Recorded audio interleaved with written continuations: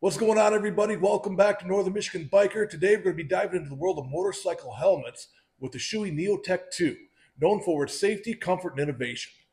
Let's see if this bad dog lives up to the hype.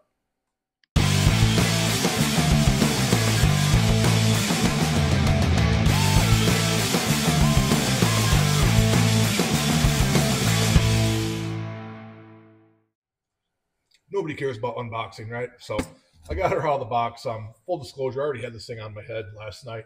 I was walking around like I was Darth Vader, annoying the ever-living daylights out of my wife, which is kind of like my national pastime.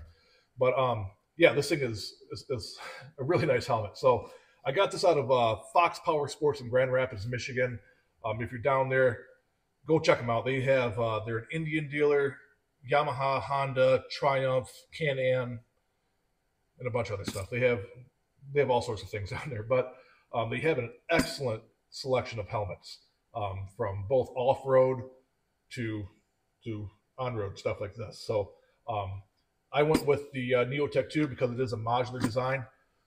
So let's get into the construction of and design and construction of this helmet. So this helmet meets DOT and I think it's ECE certifications with the Shoei Multiply Matrix AIM shell construction, which provides excellent absorption and impact rating while still being lightweight. So while we're talking about being lightweight, if you're looking for a super lightweight helmet with the full face, go with your traditional full face style. Adding on the modular system here adds a little bit of weight. This helmet comes in just under 5 pounds, which compared to my other helmet is still way lighter. So I'm very impressed with that so far. Inside your box here, which is packaged up really nice, you get your typical cover. This cover is actually one of the nicest covers I've seen. Has a little bit of almost like a felt inside with I don't even know what you call it. It's like a real silky outside here. So this thing is one of the nicer covers I've seen. Inside here, you also get some cleaning supply. Apart, don't know yet. I haven't really fully read the directions, but these are pretty handy. You get a bag of stickers, which is sweet. And then,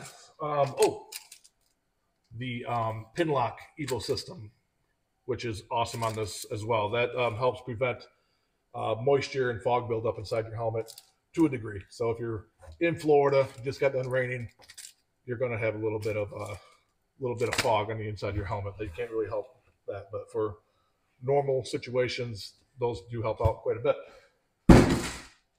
A couple of things I noticed right away with this helmet was it's just the build quality of it. This button here comes up, it stays in place pretty well. It doesn't move around at all. The inside of the helmet itself is nice padding here. These pop out. They're like little buttons. Let's see if I can get that in there. But you got these little guys all the way around there. Click them, snap them into place. This entire system here can come out, be washed or replaced. You have spots here for your Cena system if you put that in, or Cardo. But this is built specifically for one of the Cena systems right here. These pop out, or this side with your battery pack here in the back, which is really nice. Putting this down, your visor here comes up, and there's positions that clearly click in. Boom, boom, boom, boom, boom, all the way down. My old helmet, when I got down to here, it would either flop up in the wind or shut down. This ain't going to do that. I don't believe anyways. I haven't been on the bike yet. It's 35 degrees here in northern Michigan at this moment.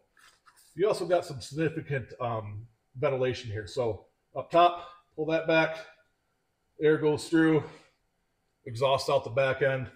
Like I just said, I haven't been able to ride with this yet, but I did put this on my head, took my battery-powered leaf blower, and you can feel the circulation on both the forehead and the mouth here. Way better than my other helmet. So I love this thing so far.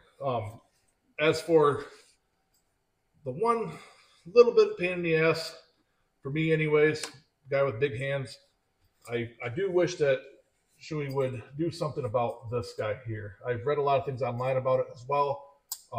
This could be about an inch longer, just to get fat pickle fingers like mine in there to get in. But this ratchet system, I'm not 100% sold on it yet. This is my first helmet with this on here. I've read some reviews, both good and bad, about it.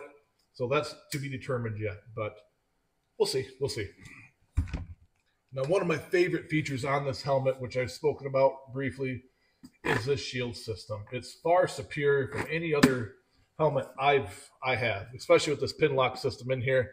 I have yet to install it yet because I am considering switching this out to a mirrored or a tinted visor, which you can do. All this stuff is for, you can get this off of Shoei North America if you're here in the States, and you can get all different types of color, even monochromatic, which it's kind of like glasses, transition lenses. If you're out in the sun, this turns black or whatever. At night, it's clear. So that's pretty nice. That's probably what I ended up doing with this, and then putting this on. But these can come in and out. So with that, you can see these pins here, and this piece here. Take it out. It's nice pre-packaged.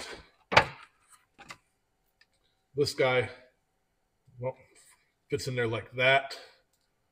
Those go onto those pins, lock in, and that's supposed to magically somehow take care of a lot of the moisture issues. I'm sure it's going to take care of all the moisture issues I have up here being in northern Michigan. Now let's get down to what everybody really wants to know. I did touch on it briefly, is the price. So this I paid, it was retailing at $7.99. I got a big dumb head, so I ended up paying $5.75 for this thing. It was like 25% off. The Neotec 3s are out. Grand Rapids did not have them yet, but I do believe that's probably why these are going on sale. They're on sale everywhere, going from that price down to about $5.75 to $6.25 is what I've seen.